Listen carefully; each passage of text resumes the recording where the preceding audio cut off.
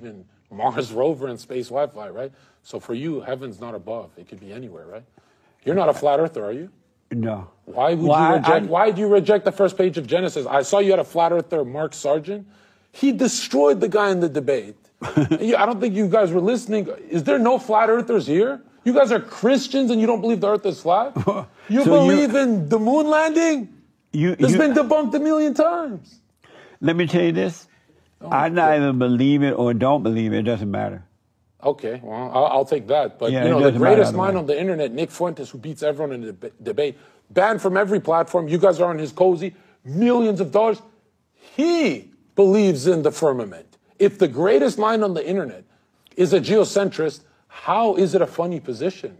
Like, dude, you're ascribing infinity to matter and space-time. The universe is infinite.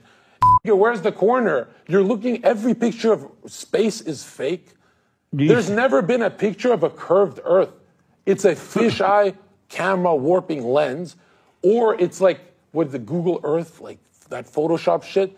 Dude, 120,000 feet in altitude. It's a motionless plane. Like Einstein said, the Earth is an observable, motionless plane. Horizon comes from the word horizontal, and the four wings of the Earth is in the Bible.